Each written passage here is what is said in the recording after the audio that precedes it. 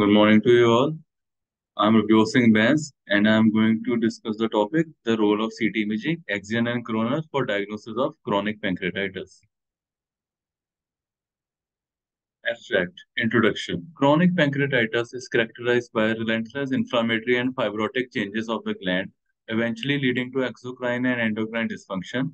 It can severely impair the quality of life besides life-threatening acute and long-term complications. The current incidence ranges from 4.4 to 14 per 1 lakh people, with prevalence of 36.9 to 52.4 per 1 lakh people, male predominance by a factor of 1.5 to 4.6, and a median survival of 20 years is there. Aims to study the role of CT for diagnosis of chronic pancreatitis.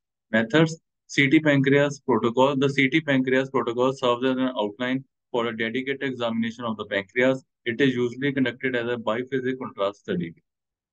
The methods: the research study was conducted at the radiodiagnostic department of our super specialty hospital. The CT machine used in this procedure was Philips 128 slide CT. CT pancreas protocol.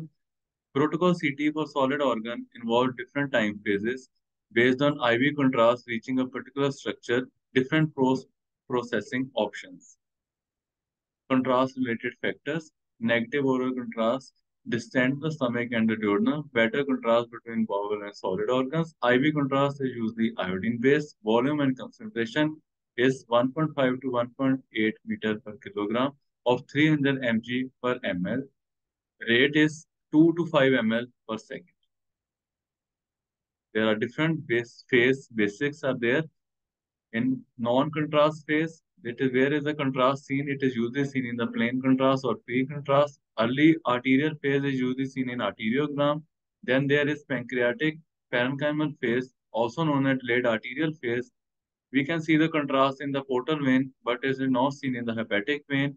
Then there is the portal venous phase, which is predominantly seen, the contrast is predominantly seen in the portal veins, beginning to appear in the hepatic vein and in the IVC.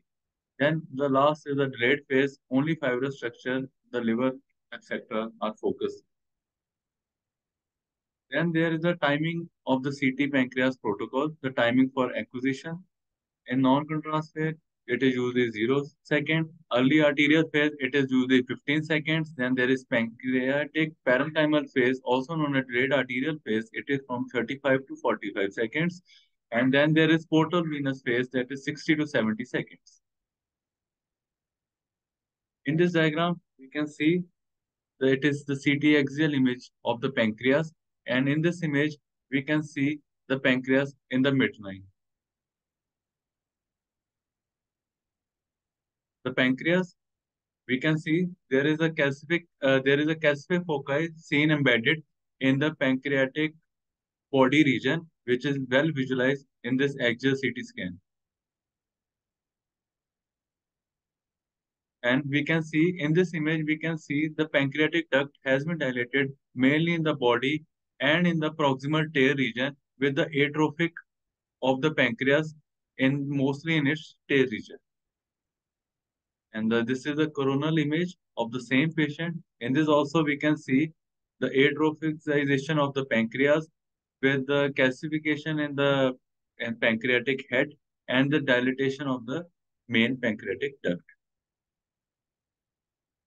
Then the features of chronic pancreatitis are as follows: heterogeneous enhancement, that is pancreatic fibrosis, fibrotic parenchymal tissue enhances on late phase, pancreatic duct dilatation with loss of tapering in the tail, irregularities of the margins of the pancreatic duct with alternating areas of stenosis and dilatation, side branch dilatations, cystic areas in pancreas, parenchymal loss and atrophy, calcification and sore formation.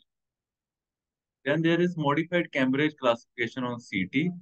There are grading done here.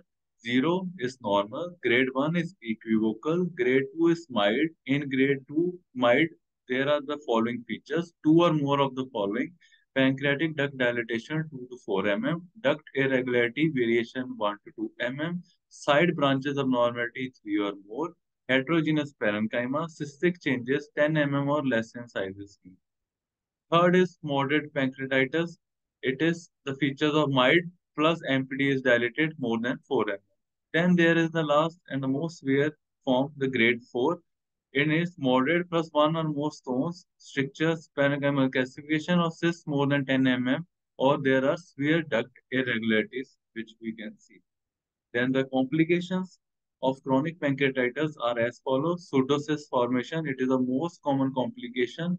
Vascular complication including portal vein or splenic vein thrombosis with or without resultant splenic liver infarcts. Then there are internal pancreatic fistula, obstruction of different part of GIT. In this CT axial image, we can see the pseudocyst formation in the axial CT having the pseudocyst formation and also incidental finding of right hydroureteronephrosis is seen.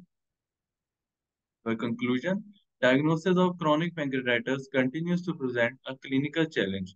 However, recent guidelines have brought much needed direction and clarity to this endeavor. In this review, we emphasize the role of CT in imaging chronic pancreatitis and its various complications. Overall, the CT remains the best screening tool for detection of chronic pancreatitis with diagnostic performance equal to or better than MRI. Thank you.